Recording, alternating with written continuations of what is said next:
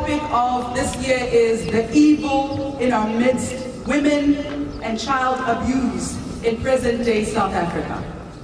Now, I don't need to tell you that we are living in a crisis. And if we do not pay attention and make changes, you know when they say there is a fire on the mountain, it will consume us all. But with the future that we have sitting right in front of us today, you are the ones who are going to make the change. And I thank you for being here today. Give yourselves a round of applause. As the University of Zululand, we are proud and honored to have been bestowed with the privilege and responsibility of being chosen as partner in hosting such an esteemed event. We thank Dr Beyers Naudé family and the Kagiso Trust, by extension, for their vote of confidence in the University of Zululand as being a worthy partner in hosting this important event.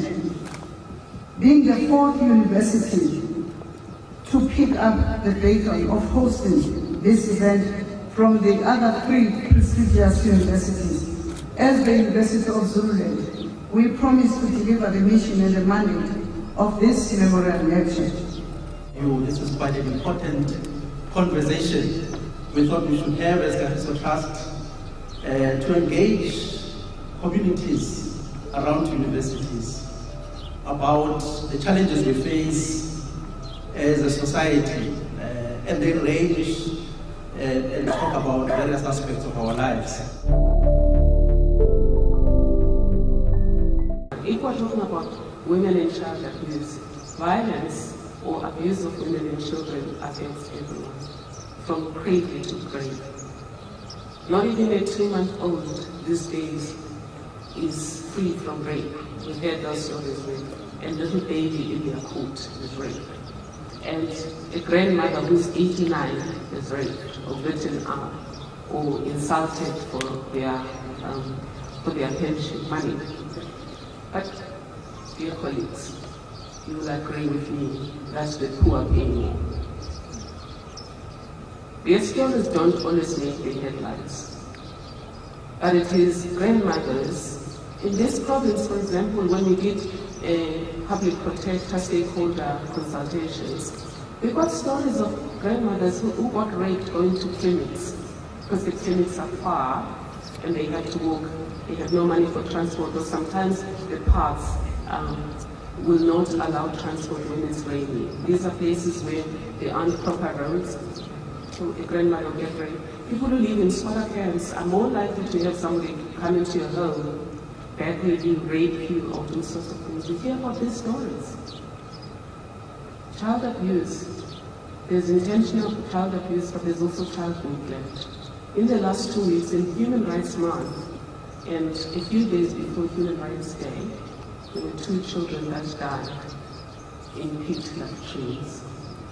Not in this province, but in 2 other provinces. It doesn't matter whether you're young or old, there's something you can do to end child abuse and women abuse. Thank you.